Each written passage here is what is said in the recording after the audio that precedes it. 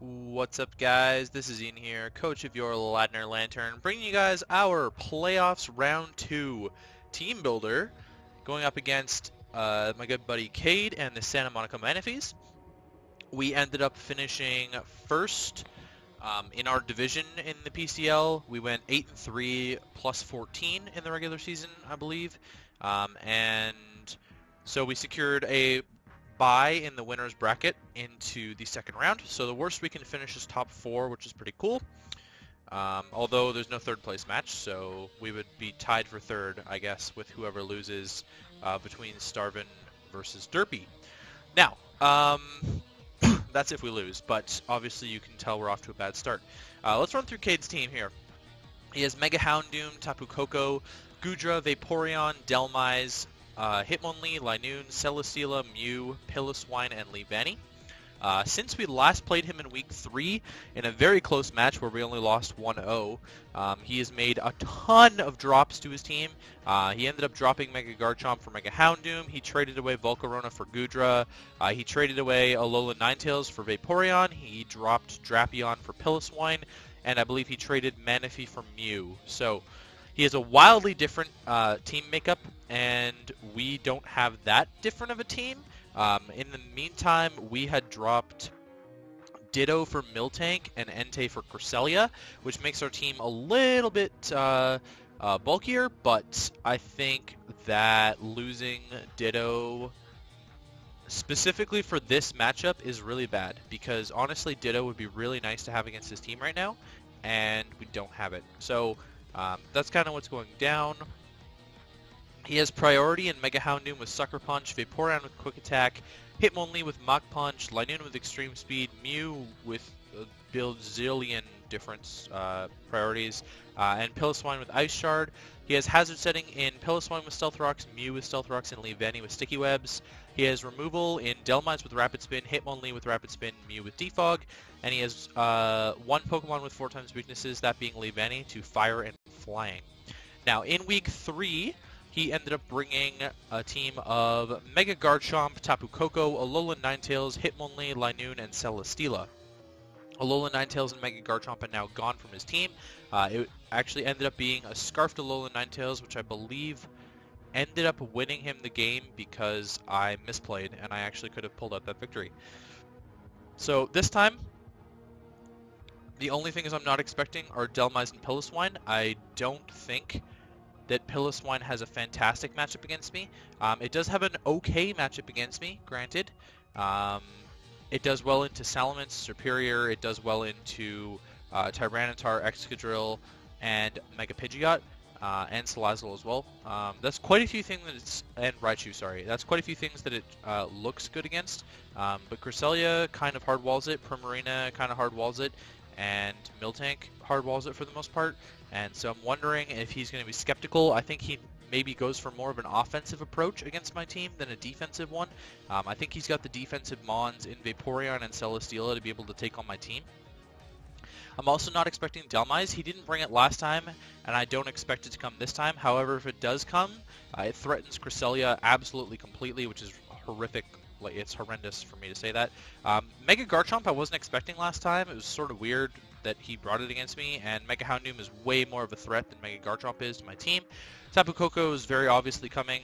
Goodra, I believe, is probably coming because it walls me on the special side. Vaporeon, I think, is coming because it walls me on the physical side. Hitmonlee, he brought last time with the Electric Seed, and it ended up putting in quite a bit of work against me. Just ended up missing a Stone Edge. Linoon also put in quite a bit of work against me last time.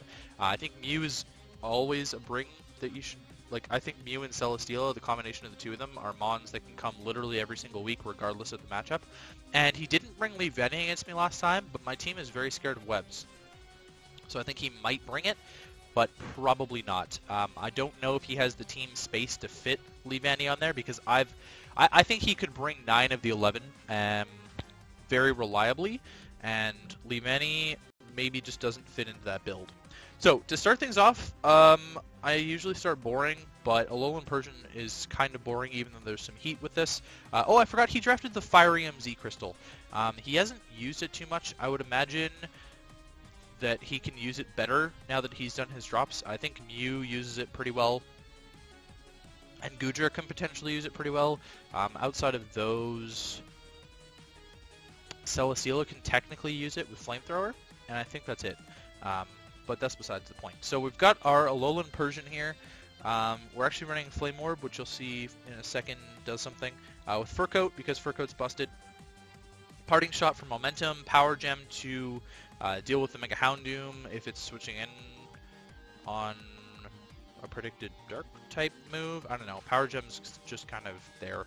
It deals with Leavanny if he's a lead Leavanny as well. Taunt if he's a lead Leavanny. I'm going to click Taunt, although I would expect like an X-Scissor potentially. Taunt to stop whatever. If I'm in on Vaporeon, I can taunt it. We've got Switcheroo to move the Flame Orb onto something that will be threatening. Now, I'm hoping to potentially catch something like a Linoon with this, maybe?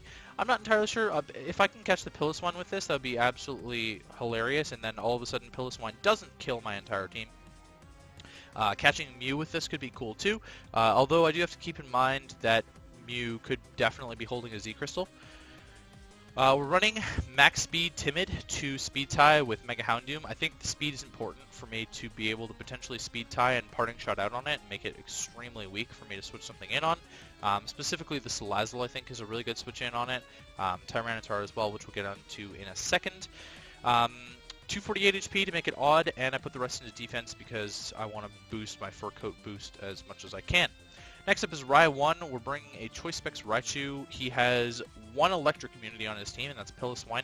Vaporeon's extremely weak to Electric type attacks, so is Celesteela, and he's giving me the Electric terrain if he brings Tapu Koko. So Raichu can abuse that pretty heftily, pretty handily, I should say. And if he doesn't bring Piloswine, then we're actually in a really good spot to pretty much just Volt Switch around on his team. Not a lot wants to take Choice Specs Volt Switch, to be completely honest. I know Raichu's special attack at 90 is like kind of underwhelming, but if you include Electric Terrain into that and Choice Specs Boost, it's actually doing a lot of damage. Like, I would imagine we were going to one-shot a Celesteela unless he's Assault Vest Max Spidef, for the most part, I think. We're also going to be hitting the Tapu Koko really well, and I don't care that we're Choice Locked because we have HP Ground to hit the Tapu Koko if he wants to switch it in on an incoming Electric attack.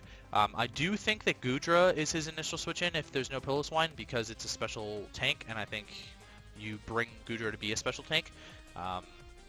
So we have Toxic on there as well for that switch in. Honestly, anything switching into Celesteela is not switching into Raichu. Like, let's be real here, Celesteela is not his switch into Raichu. Anything that switches in, I'm going to Toxic the first time, and then I'm going to get the hell out of there. That's the play with this.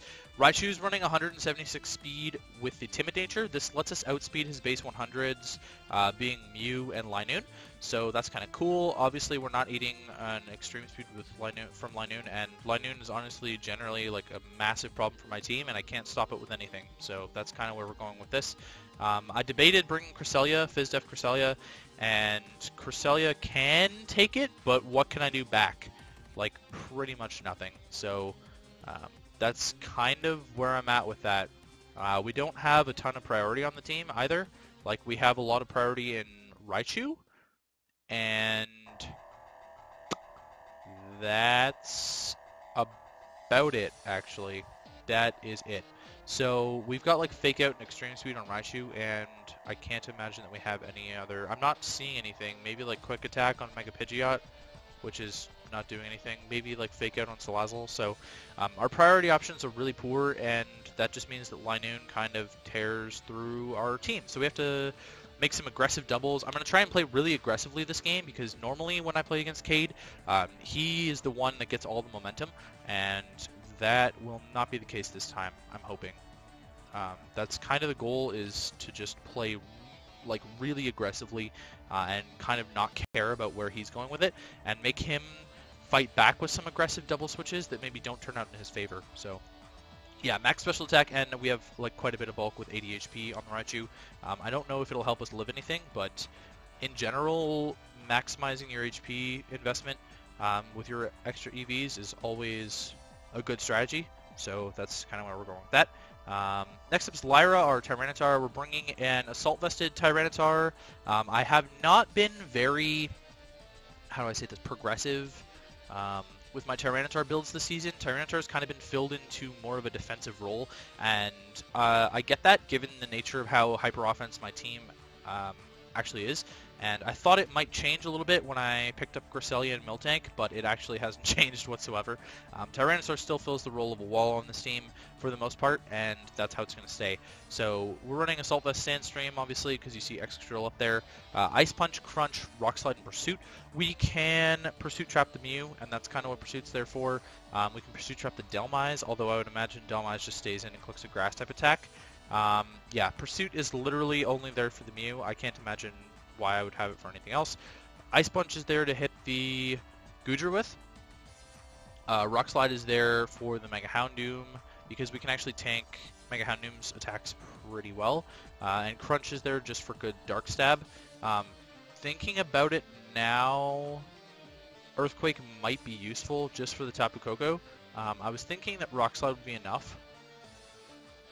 Earthquake might be useful here over maybe Ice Punch. Yeah. Sorry. Yeah, Earthquake is definitely more useful over Ice Punch. Crunch is really good stab though, so I'm not gonna drop that. I can crunch the Celesteela for quite a bit of good damage. I have to be worried about Heavy Slam from Celesteela, or if it's a special set. Actually, you know what? If it's a special set, it's less scary because I'm Assault Vested. We're running an odd value of HP, but max HP. Max stack Adamant with 8 and Spadef to get more out of our Assault Vest, since it multiplies it by 1.5. The more you invest into Spadef, the more specially bulky you are. Next up is Drillbee or Excadrill to abuse the sand. It's not really abusing the sand. Sand has an okay matchup against him, but I literally can't break Celesteela with Excadrill anyways. I wish I had the Fire EMZ this game, because Z Firefang on Salamence could actually break the Celesteela, but it can't. I also don't have the Dark EMZ because something like a Z Crunch could break through some things on this team. I don't know. Max Speed Jolly. We don't need that. We need 301. Can we hit that? 301. 301 speed lets us outspeed the Hitmonlee unless he's unburdened. And then if he's unburdened and we're in sand, then we will outspeed him in that case. That's kind of why I wanted to bring Excadrill for the most part. It doesn't have a super great matchup against this team. I believe I brought it last time and it sort of just sat in front of the Celesteela and did nothing.